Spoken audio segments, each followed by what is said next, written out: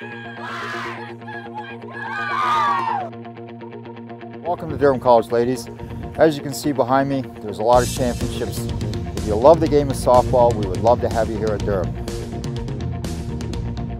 We have a winning program, we have a family program, and a super bunch of great ladies that come here every year.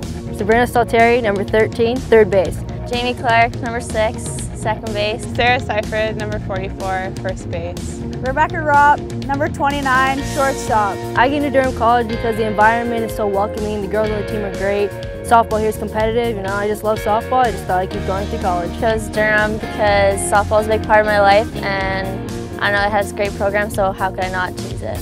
I came to Durham because I knew the program was great, and it feels really welcoming when you come here, and I feel like I've been playing with these girls for like 5 years or more. Like, it's really great. The game is a game that you can play as a team.